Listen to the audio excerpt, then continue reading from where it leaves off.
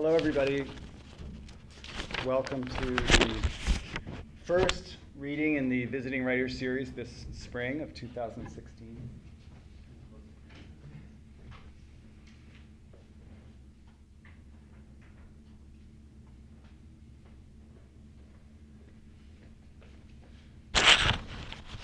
Apparently, I can't accept a door that's slightly ajar. It makes me nervous. If it was wide open, that would be one thing. Before we begin tonight's reading, let me mention two upcoming events. On April 5th at 5 p.m.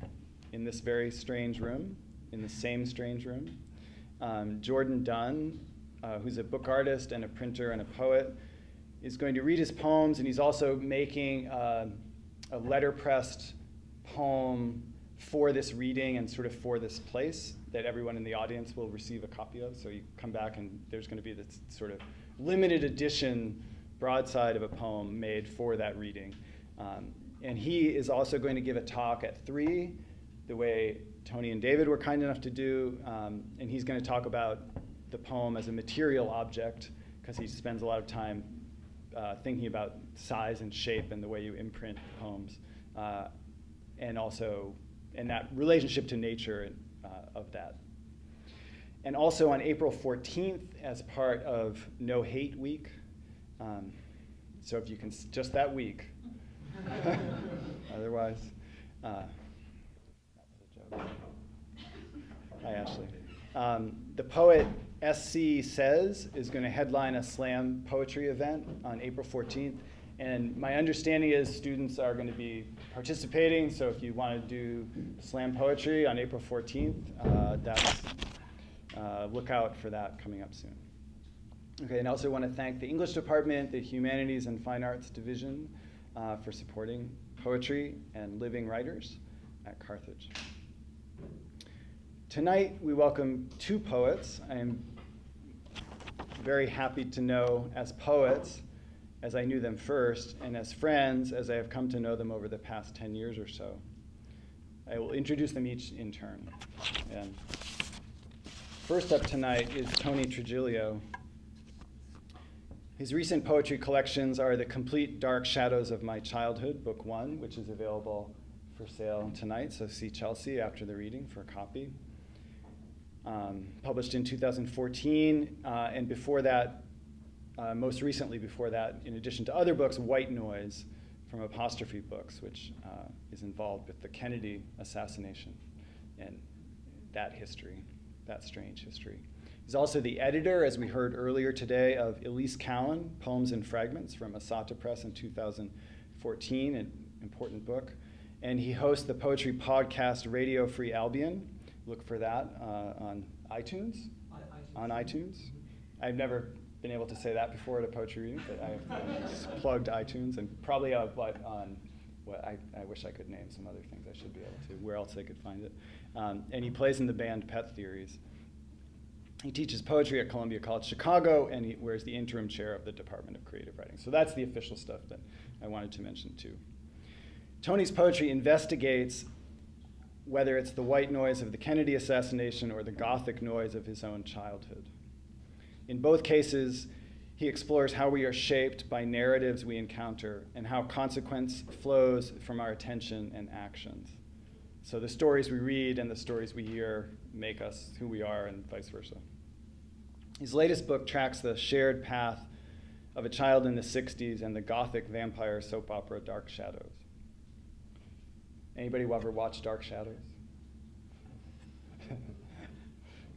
Anybody alive in the 60s, it's like the same group of people, but you can find it. Johnny Depp was going to star in the movie and then never did, but instead, other things have happened. He did? Oh, it just did not do very well, apparently. I missed that one. Okay. And the book asks the questions, perhaps, it asked the question that was raised in class, in my creative writing class, about a book we were reading, but I'm going to appropriate it here and use it to talk about Tony's book. Is it Dark Shadows by Tony Trigilio or Tony Trigilio by Dark Shadows? So who is writing who? And you sort of experience these forms and these stories as a child, and they sort of intertwine themselves with your life, and something emerges, and you call that thing yourself, and who's to say who authored it? And that's the kind of personal level of the book. It's a fascinating question, dark and funny at once, and it drives these poems. For Tony's book, on maybe a social level, I also thought back to the 19th century.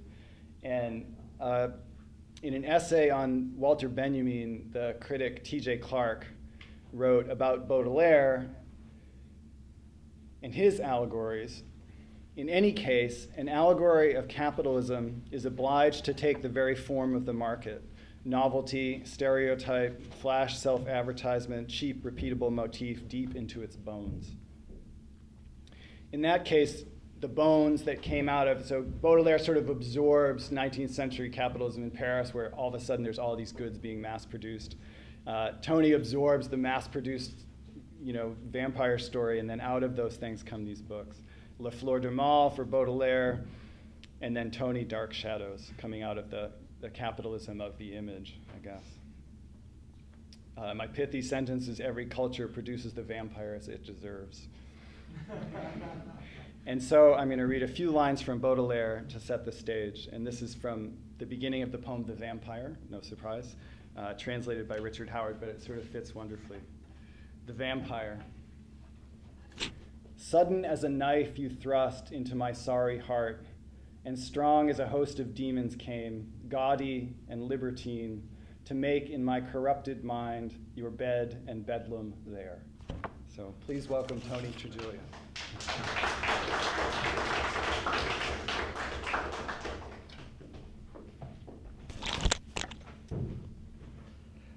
Thank you, Rick, for that lovely introduction, and that poem may appear in book 3. Everything kind of does, as Dark Shadows writes me and I write it.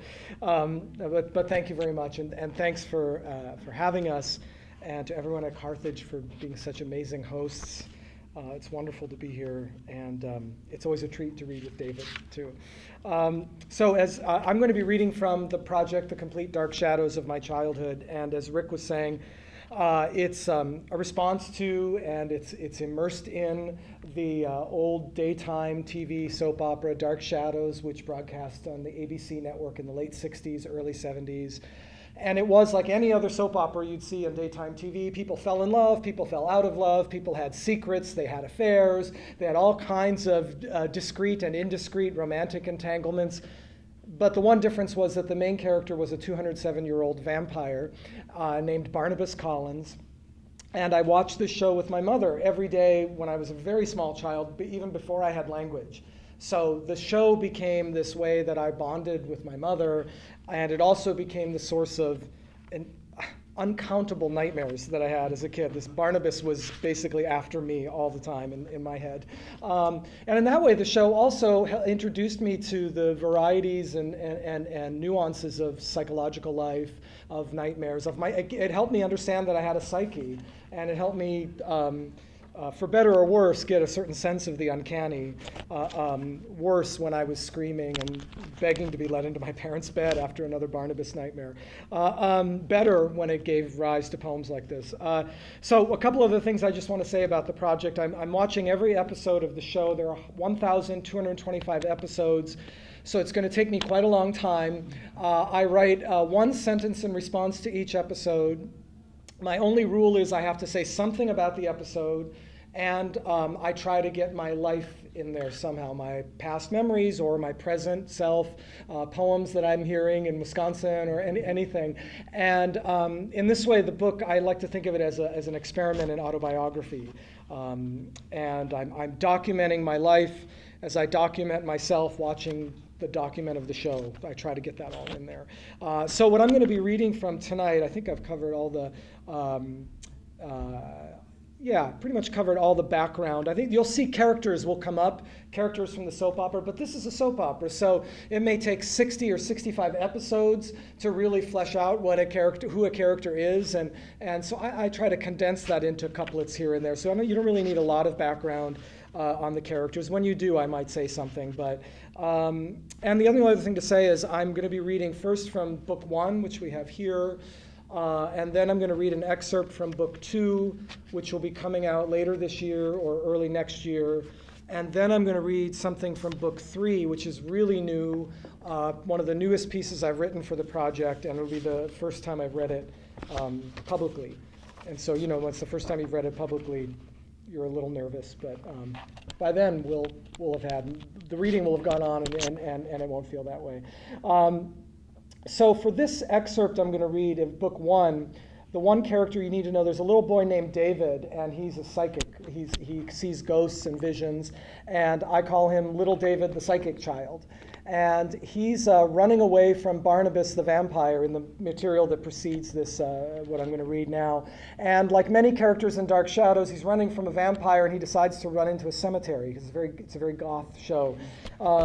He finds an open casket, and he gets in the casket. So you imagine you're like 1 year old and you see this, how scary it is. And what I'm going to read now, he's just left the casket and he's running away, trying to get away from Barnabas. Little David escapes, then runs straight into the arms of Barnabas, proving no child is safe in Collinsport, and no doubt spawning nightmares for little boys watching this episode. David, you're acting as though you're afraid of me, Barnabas says, sticking out his wolf's head cane to block the psychic child from running away, the same cane that broke my bedroom window in nightmares. Then later, right before the credits roll, Barnabas's parting words, a hypnotic message sent psychically across the Collinwood estate to little David, who, like me as a child, is struck with insomnia because of a vampire. Good night, David. Pleasant dreams, Barnabas says in cruel, sarcastic voiceover. After following his mausoleum plight so closely for 6 episodes, I couldn't resist looking up Little David on Wikipedia to see what became of actor David Hennessy, fearing yet another sad tale of a child star who grows up to be a shoplifter or an addict. Though, can he really be called a star when he forgets his lines so much? It's a lot of flubs in Dark Shadows. They did everything in one take. Then I got distracted and looked up Joe instead, too articulate paragon of bourgeois Collinsport, who looks like the high school football star and student council president who volunteers for Vietnam after graduation. And I discovered actor Joel Crowther died of AIDS in 1985, 2 years before the drug AZT. And he was only 44, not much younger than another Joe, we called him Jojo, my favorite uncle, who contracted HIV in Los Angeles and moved back to Erie, Pennsylvania to die in 1991, surrounded mostly by mean-spirited Italians who could not bring themselves to utter the word gay. I say mostly because I remember my mother spent every day with him in the hospital at the end, though she told anyone outside the family tribe it was cancer, and took care of Jojo, her little brother born deaf and mute, like she did when she was a teenager and the rest of the family in that awful immigrant paranoia of the time. World War II, and half the neighborhood supported Mussolini until the US declared war on Italy. Treated the little boy's inability to hear or speak as an embarrassing aberration, a shame to the clan. My mother, who once asked me to write a poem about the night Jojo broke from a deep coma and sat up straight and stared at the hospital ceiling like he'd tear it up, burn the fucker down. I was always silent with Jojo in a family that never learned to sign, but he raised his arms and spoke, first time anyone ever heard words come out of his mouth. When? He asked over and over, then smiled and lay back down to die.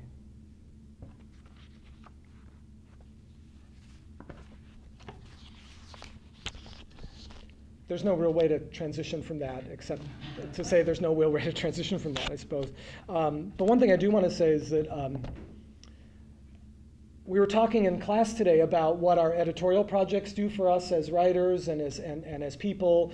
And I wanted to say something about how this book, this project, has drawn things out of me that other poems and other projects haven't drawn out of me. And that story of my Uncle Joe is one of those examples. I tried to write about it for years. My mother said to me on the phone, "You're going to write a poem about that, aren't you?" And I said, "Yep."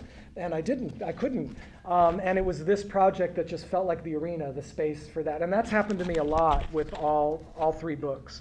There's something about writing about this show that's bringing it out of me. So what I'm going to read now are two short excerpts from book 2.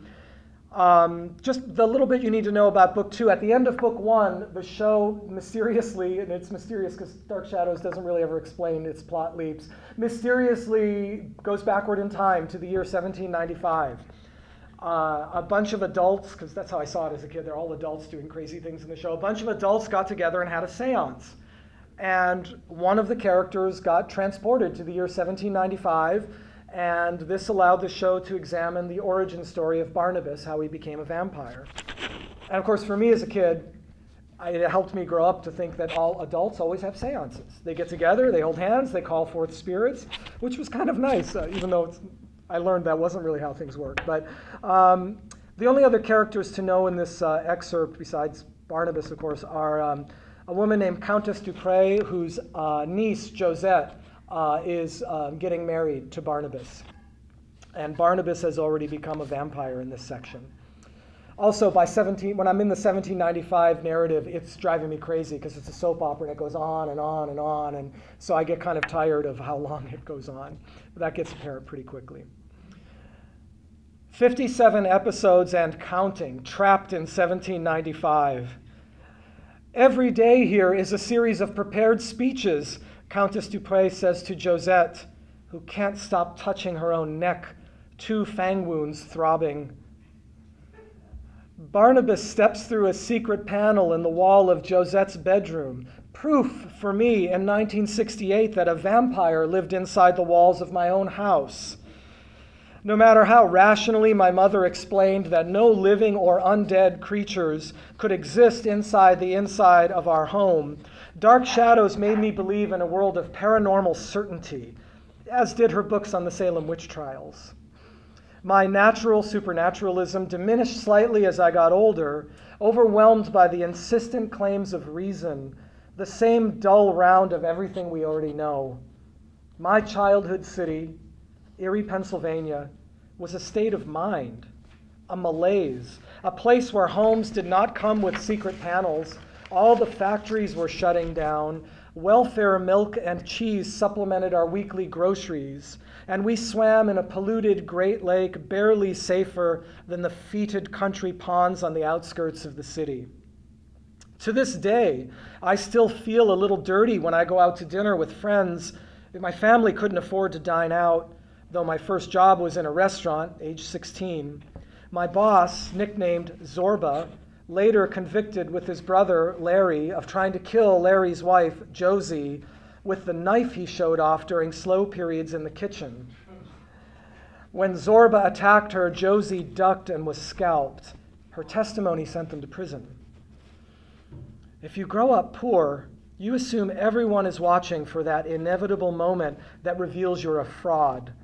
I expect my fellow diners are waiting for me to paw the food into my mouth with dirty hands, slop it down in grunts and belches.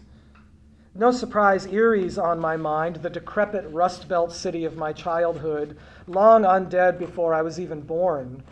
I inaugurated this summer, June now in Chicago, metallic fish odor of a different Great Lake clinging to my t-shirt every time I come back from jogging, with a trashy true crime tome, Pizza Bomber, the untold story of America's most shocking bank robbery.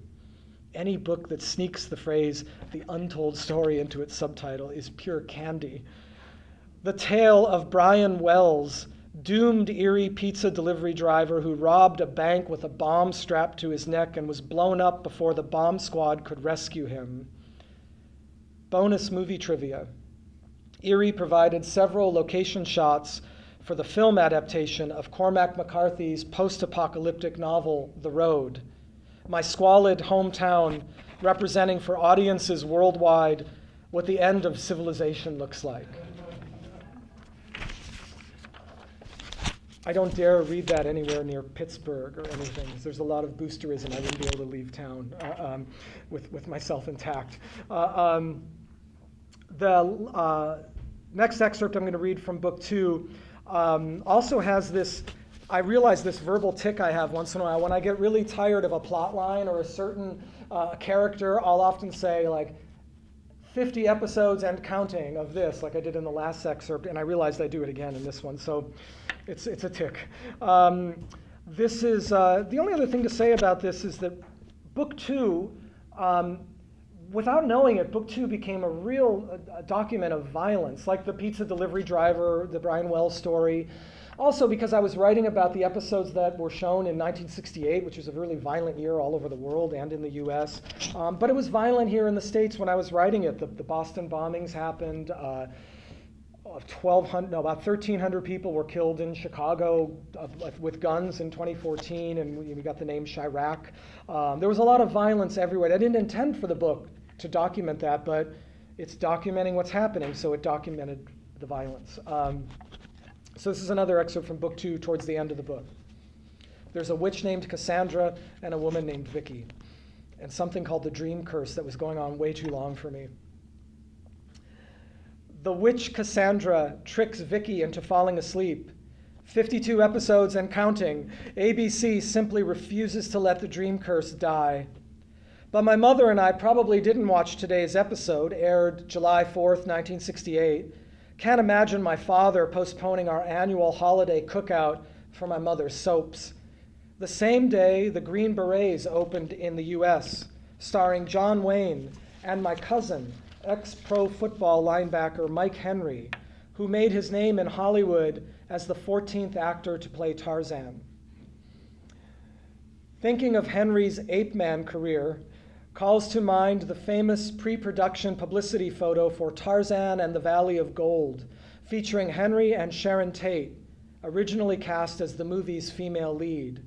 She lost the part shortly before shooting began to Nancy Kovac, but the Henry/Tate photo survives, the two of them posing with a lion, Tate in subdued gray plaid skirt and black hose, haunting to see the image and know she would be slaughtered by the Manson family 4 years after the picture taken, and Henry clad in skimpy loincloth, Hollywood's only hairy-chested Tarzan. Every time I look at Tate and Henry and Lion, I remember a photograph Henry mailed me when I was 10, a beefcake publicity still of himself from Tarzan and the Valley of Gold. Just a standard Hollywood promo shot. No way he'd predict that 38 years after my father asked him for autographed pictures for my brother and me, I'd describe this pose as beefcake in a poem about a vampire soap opera. Henry flexing in loincloth, staring off camera, a military tank gun barrel behind him pointed suggestively upward at a 45-degree angle. To Cousin Anthony, he wrote in scratchy cursive blue ballpoint script, "Love, Mike Henry."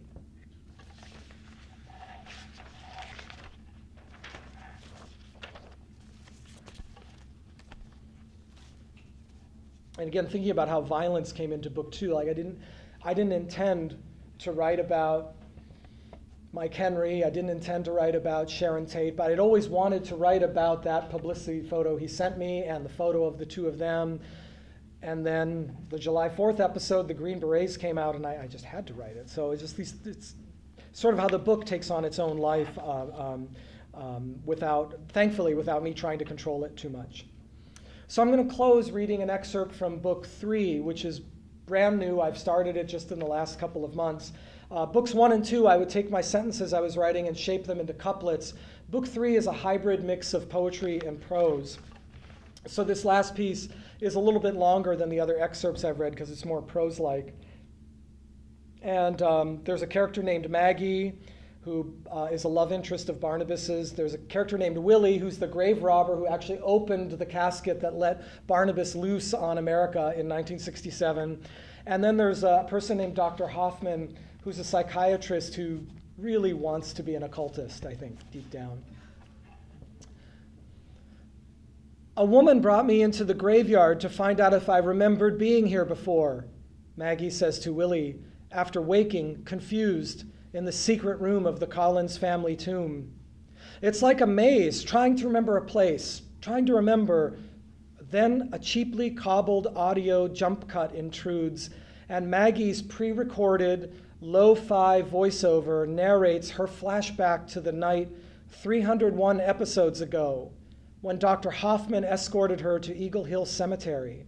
Shock treatment for the amnesia Maggie suffered after escaping the vampire who kidnapped her.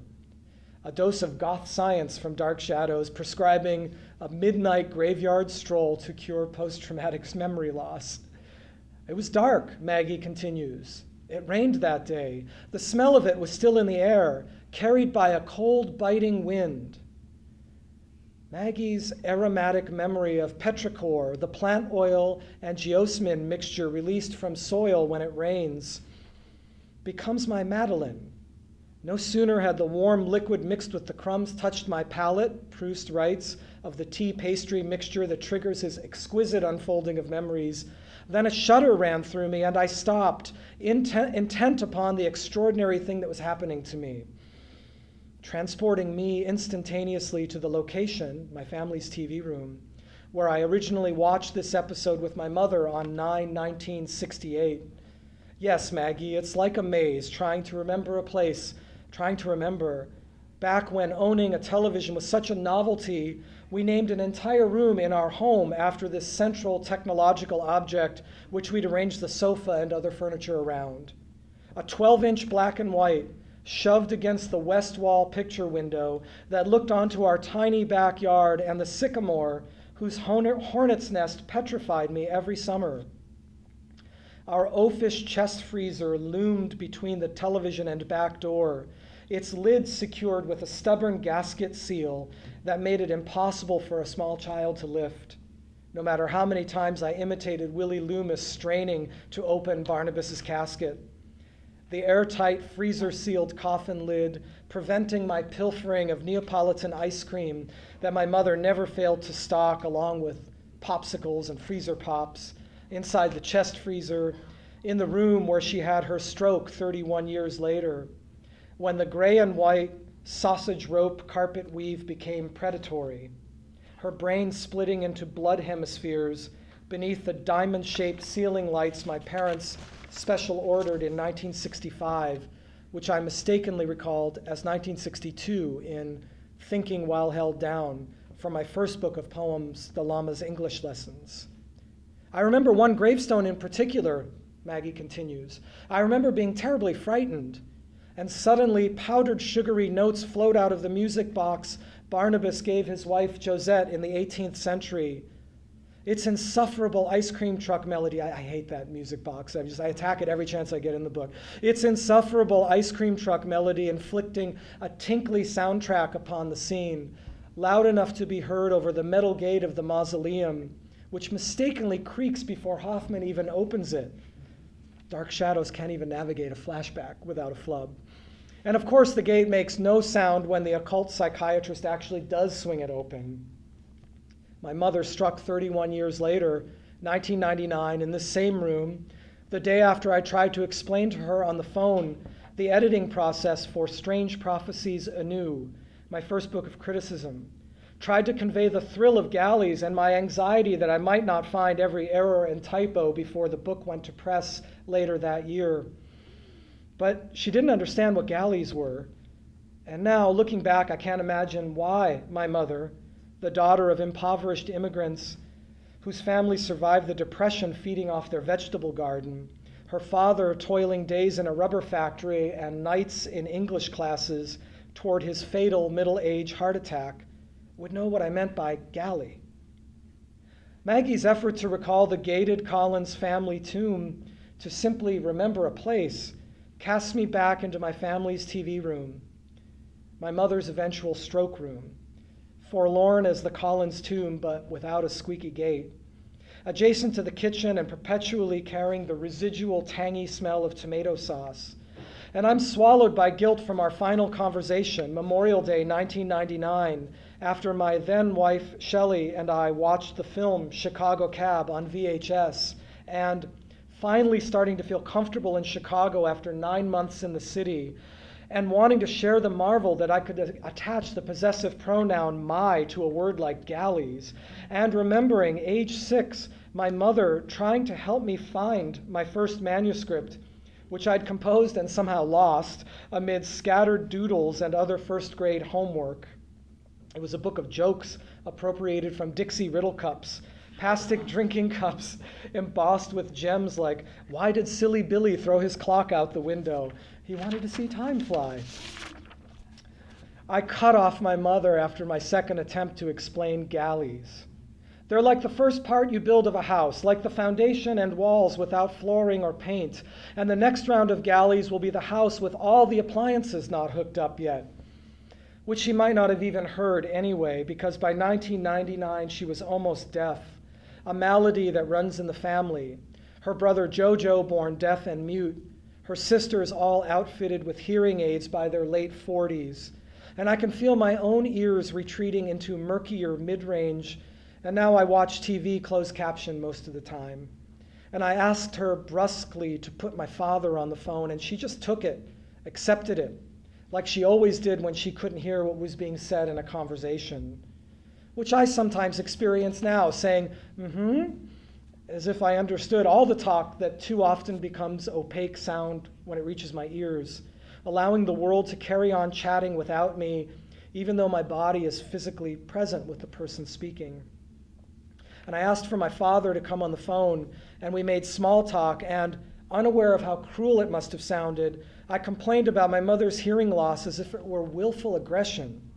"I think she can really hear me," I said. "She's just not listening." And my father tried to persuade me she actually was preoccupied by chronic leg pain, keeping her awake at night. The blood clot we didn't know was preparing to rocket up her body into her brain the next day. And his words nearly prompted me to ask for my mother back on the phone to apologize. I talked to her that night as if her inability to understand galleys, a word she'd never heard before, in a world where she could barely hear anything anymore, was somehow a burden to me. But I didn't. And the next day she had a stroke in the same room where we watched Dark Shadows every day when I was a child. And we never spoke again, no matter how much I tried in English and Italian for the next 2.5 years in the nursing home. The language centers of her brain bereft of words, dead as anything in the Collins family tomb, wiped out by the blood rush of her brain attack the day after I called and tried to explain my precious galleys after watching Chicago Cab.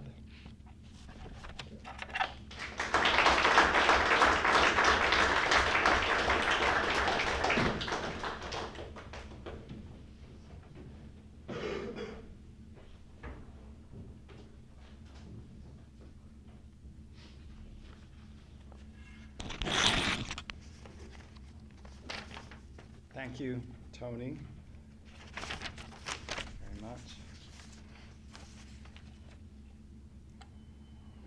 And now David Trinidad will read from his latest book, Notes on a Past Life, also available here at the table, and I'm sure the authors would be happy to sign books after the reading. His other books include Dear Prudence, New and Selected Poems, Peyton Place, a haiku soap opera, both published by Turtle Point Press, and many others. He's also the editor of A Fast Life, the collected poems of Tim Dugo's Nightboat Books, and is working on a collected edition of Ed Smith's poems. He lives in Chicago, where he's a professor of creative writing and poetry at Columbia College. We've discussed the idea of the uncanny in my classes this semester and past semesters at various times, and its literary qualities. And one that I find intensely present in David's work, an aspect of the uncanny, is the way they are very present to the question of what is real and what is imagined. I guess especially in the situation in which, in the most obvious way, nothing is sometimes imagined in the poems, and yet one feels the presence of the imagined in a deep way. and to perhaps the double nature of things that's at the heart of that question, that they can exist in two places at once, in a book and in the experience of life, because reading David's poems, it's one of the strongest experiences I've had of that sense of like, that almost what was happening in the book felt more real than what was happening, which is not an ordinary experience reading poems, especially maybe. In the many poems, especially in this book, that David Trinidad appears, there's the particular estrangement that great writing produces. Is that me over there in the poem? We feel the writer asking, and maybe even the poem answering, is that me over there writing the poem? And the reader is likewise moved between these worlds of lived and written experience, which here in David's work are very hard to tell apart, or very hard to tell which one is the central one or the essential one, as if one is experiencing the poem and reading one's own life. I also looked back to the 19th century. For David, that's actually what got me started in the 19th century.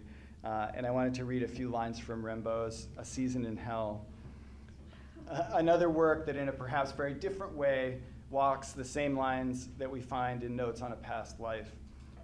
Perhaps someday the books could trade titles for a day.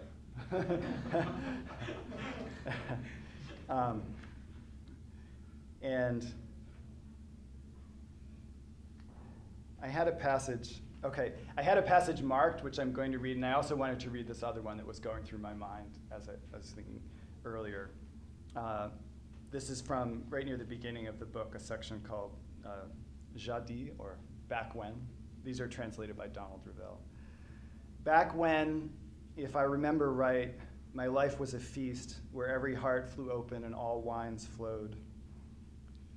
One evening I had beauty sitting on my knees. Her kisses were bitter. I cursed her. So that's one. And then the other one, that a more obscure, a less obvious passage that I wanted to read.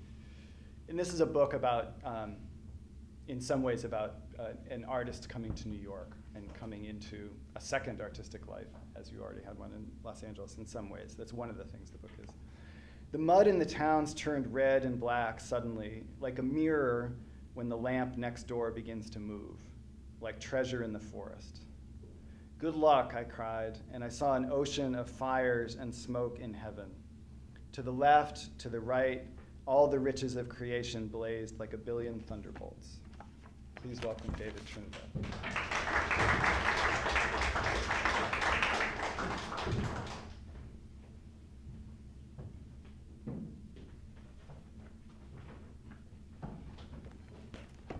Thank you, Rick.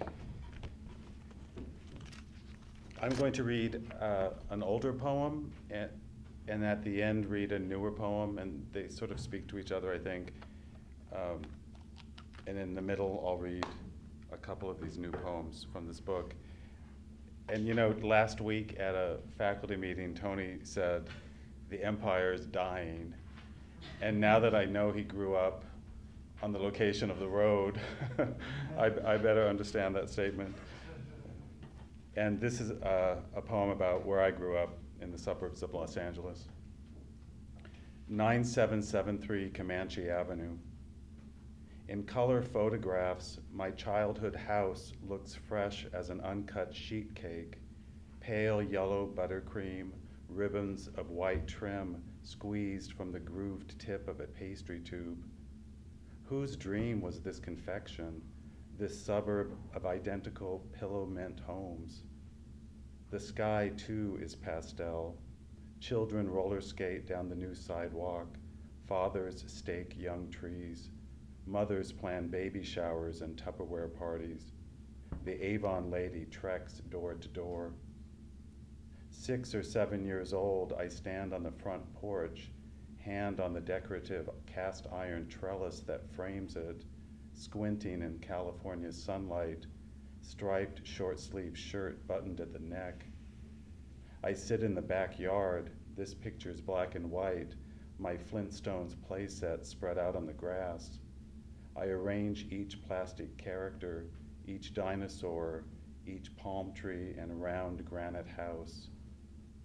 Half a century later, I barely recognize it when I search the address on Google Maps and via Street View find myself face to face. Foliage overgrown, facade remodeled and painted a drab brown. I click to zoom. Light hits one of the windows. I can almost see what's inside.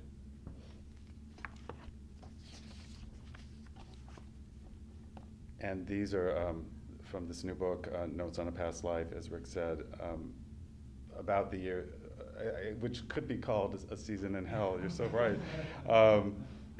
And I lived in New York between 1988 and 2002.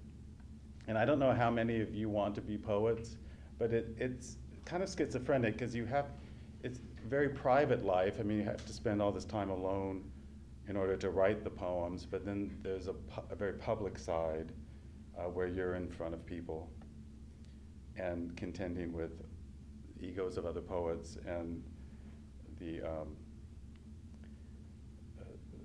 poetry world. And James Schuyler, the poet James Schuyler, quoted the poet W.H. Auden as saying, "More of this sitting around like beasts."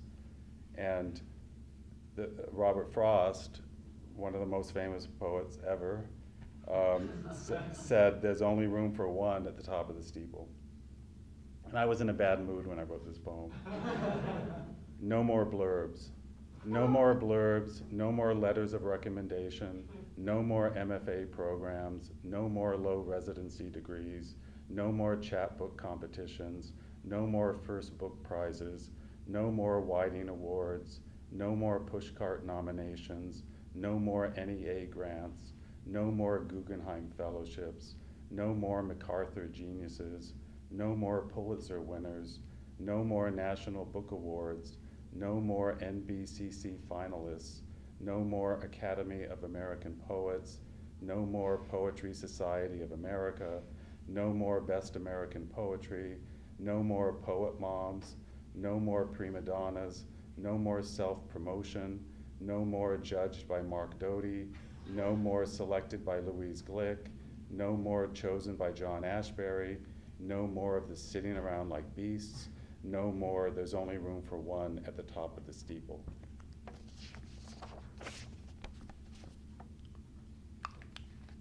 When I read that at Columbia College years ago, and I said, well, this will do my career a lot of good.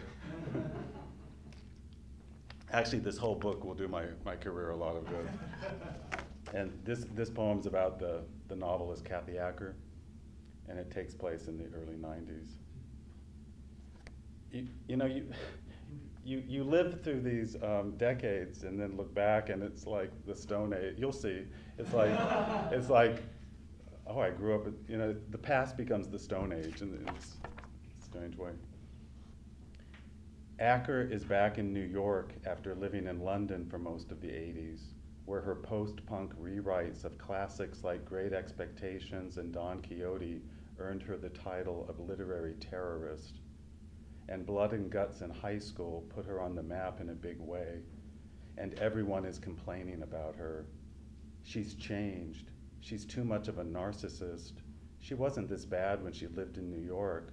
Success has gone to her head. I have nothing invested in this debate, have never met or read Acker, so I find it interesting that they're in such a tizzy. It's all about her, whines Gary, with a listless, effeminate hand wave, letting his cigarette ash drop on our new carpet. He's one mean, bitter little queen. As much as I like his work, I can't, now that I know him, read him anymore. This just isn't her, opines Lynn, fingering her pointy chin, then shaking to convey incredulousness her clown-like frizz of dyed black hair. Lynn's habit of whipping the cover of her latest book out of her purse every time you bump into her has made her the butt of an oft-told joke. I promise myself that if I ever have as many books as she does, I'll be grateful and not harp about other writers. Fame, fame, fatal fame. It's what everyone wants. but God help you if you become more famous than your friends.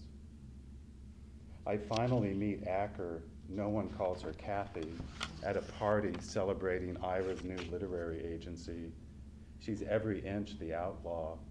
Bleached blonde hair cut concentration camp short, ears pierced many times over, tight black spaghetti strap top prominently displaying the birds, flowers, and koi tattooed across her arms and back. I'm more impressed to meet Jenny Plath, Sylvia's niece, who works in publishing, and upset when Ira's tall, good-looking intern from Grove Press, in the middle of making chit-chat, looks down at me and says, "I'm going to take Ira away from you." Ira's a little too flattered when I tell him about it afterwards, and not nearly reassuring enough, which only irks me further. Of course, Ira, who's known as a star maker, has no problem with Acker's notoriety. As her publicist, he's traveled with her on tour, thinks of her as an older sister. I listen to them talk shop. I'm the silent wife, nascent, no threat. I smoke and worry about my next poem. Where will it come from? Their talk, which I only half hear, is all about her. Why shouldn't it be? She's famous. Acker doesn't stick around New York for long. She sells her loft on 12th Street and hightails it to San Francisco. Where else do the Mavericks go? When High Risk comes out, Ira arranges for us to read together at a different light in the Castro. Acker pulls up in front of the bookstore on her motorcycle, sporting a black leather jacket with red rose airbrushed on the back, some sort of high-fashioned white tutu and tights, and combat boots with silver-studded heels and toes. Instead of our own work, we read pieces by contributors who have died of AIDS. I read Cookie Mueller's story about a golden showers guy, a man into water sports, a pea hag. Acker dramatically delivers Manuel Ramos Otero's The Exemplary Life of the Slave and the Master. Spit in my face, put your whole fist inside me, plunge your pointed tongue into the abyss that I am. On another trip, when Ira and I pick her up to take her to dinner, Acker's listening to Patti Smith's Horses as she dons her designer gear, a black lambskin jacket with shaggy pink fur on the collar and cuffs. We step around pages of the novel she's trying to finish, My Mother Demonology, strewn all over the floor. The last time I see her is in New York. For Ira's birthday, she takes us to see Edward Albee's Three Tall Women. It makes sense that she likes Albee, another writer with mother issues. People gawk at her Hell's Angel / prima ballerina drag. How can they not? She's remade herself into a spectacle. The most wounded among us do. Acker's death at 50, hard for Ira, simply makes me sad. An insult after all the AIDS deaths and Jimmy's and Bob Flanagan's and my mother's from cancer the previous year. I spent time with Acker, but never really got to know her. At the first reading I give after her death, I read D.H. Lawrence's The End, the Beginning in her honor. Once dipped in dark oblivion, the soul has peace, inward and lovely peace. The next time I fly to Los Angeles, I ask Helen, my psychic, about Acker. Helen rubs her fingers together, tunes into the other world, and all but gasps. Oh, her transition was magnificent. I make note of it, but don't tell anyone when I get back to New York, for fear her friends might envy her even that.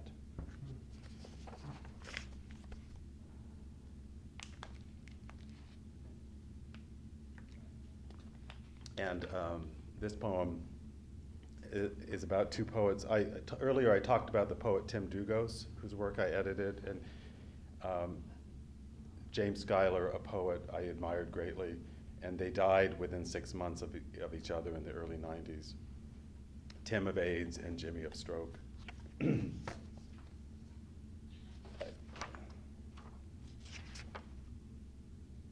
Dara Park. Dara in the poem is Dara Park, who was an artist, a painter, and very close friend of Schuyler's.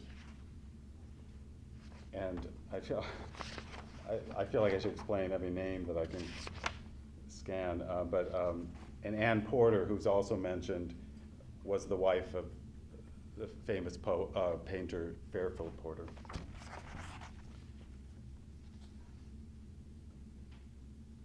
I called Eileen to tell her Tim had died. We'd both visited him on G9 in the weeks previous, part of the sad procession of friends and family who came to sit vigil and say, without saying it, goodbye. One of the last things he said to me was, "Will you look after my work?" "Yes, of course," I replied. "You don't even have to ask." Jane, who was with him when he passed, said at one point Tim said to her, "Can you please remove this torpor?" Meaning the numbness of the drugs. He wanted to be conscious of what he was experiencing. Jane had been there when he learned he was dying. "Oh, so my lifespan is weeks instead of months?" His female doctor had cried. I couldn't, 3 days after he died, sitting next to Ira in the second to last pew in the Church of St. Mary the Virgin on 46th Street, as a multitude of gay men filed in. One queen feigned shock at seeing all his tricks in the daylight. I refused to laugh, though there was truth in it, a palpable sense that most of the mourners had spent time with each other in dark, clandestine places. The service I endured by staring at the back of the head directly in front of me. For months I was numb, sat late at night sifting through Tim's papers. Christopher had promptly delivered them to me.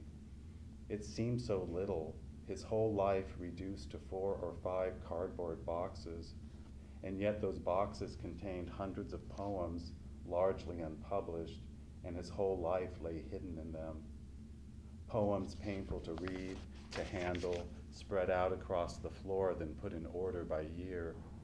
Some, the ones he wrote at the end, his death sentence imbued with such hopefulness, I retyped and submitted to magazines. In the midst of this process, Eileen published an account in her column in Paper of her last visit with Tim. She'd complained to him once again about not being in High Risk, the anthology that all but ruined our friendship. She turned on me when Ira, whom I was dating, flatly refused to include her. "Oh, Eileen," said Tim, "let it go." Infuriated, I dashed off a note telling her how disappointing it was to hear that she had troubled our dear friend on his deathbed with her petty resentment. She sent my note back. On it, she'd scrawled a message, something to the effect that I wasn't very intelligent. I tore it to bits and returned it to her, an envelope of furious confetti. Our falling out made it into a poem of Tom's, Collateral Damage. Eileen and David are still fighting. 5.5 months later, we'd patched things up enough that Eileen called me to tell me Jimmy had died. She sounded almost gleeful. "Well, I have more people to call. Bye." We'd both visited him at St. Vincent's the week after his stroke, part of the procession of poets who came to pay him homage. I ran into Douglas Crace in the lobby. He was leaving as I was coming in. He made light of our meeting like this, perhaps because I looked so frightened. At the desk, they handed me a visitor's pass and directed me to intensive care. A shock to see Jimmy, rotund in his hospital gown, unable to talk, eyes searching mine. For what? No hiding the distress in my face. I didn't know what to say, no different from the hours I'd spent with him in his room at the Chelsea Hotel, to which he would never return. My eyes kept gravitating toward his bare feet, his several missing toes. Dara leaned against the wall the whole time, arms sternly crossed. Why didn't he leave us alone? I might have felt more comfortable without his watchful presence, been able to speak freely to Jimmy. As I was leaving, Anne Porter, her white hair pulled back into a grandmotherly bun, came in. She was, in fact, Jimmy's last visitor. Dara sprang to life. Oh, Anne.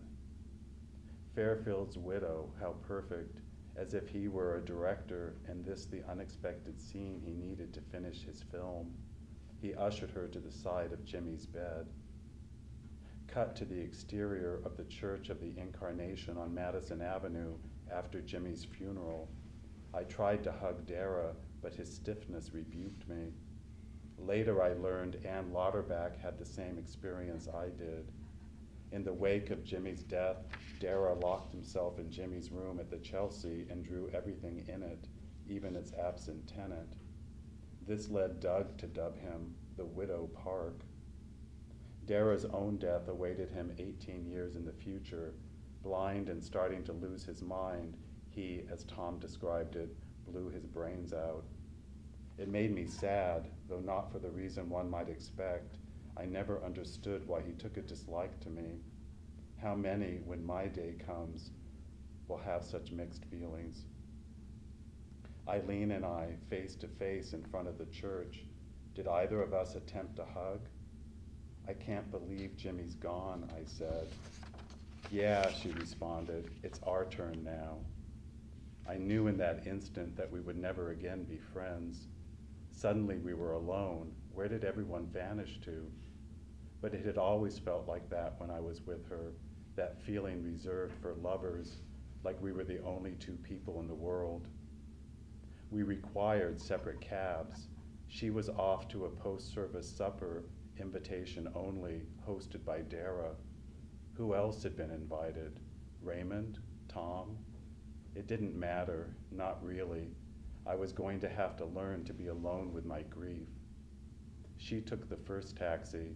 I watched it drive up Madison and make a right on 36th Street, then turned around and to flag the second one, numbly held out my hand.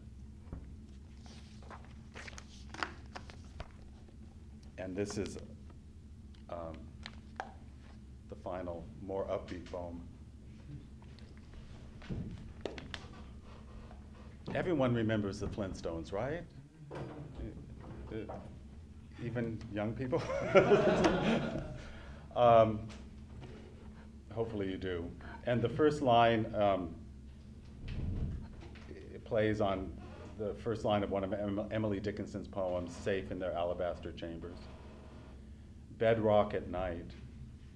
Safe in their round granite houses, from Stegosaurus and Snaggletooth, the cave people sleep. The caveman dreams of bowling strikes with a big stone ball. The cave woman beside him dreams of a new bone for her hair. Outside their round bedroom window, palm trees and animal tools are still. Dinosaur mower and scissor-beaked hedge clippers snooze together on the lawn. Even the bird car horn on the footmobile in the garage snores 3 cartoon Z's.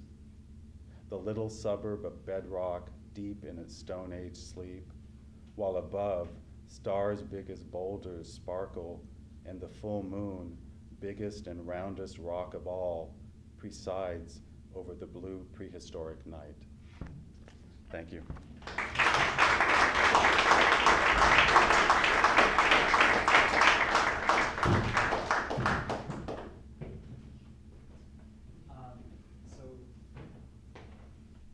Thank you all for coming and for listening. We were going to have a period, kind of question and answer, some discussion with students. I think if some of you may have a 6 o'clock class, or you may want to get a book, and so I think what we'll do is, this is particularly for I have a class that meets at 6, is just take a very brief break, and if you want to get a book and have it signed, if you need to go to a class, and then in about 5 minutes, we'll have a time for some question and answer for people that have a question or have time to sit and talk. So thank you again for reading.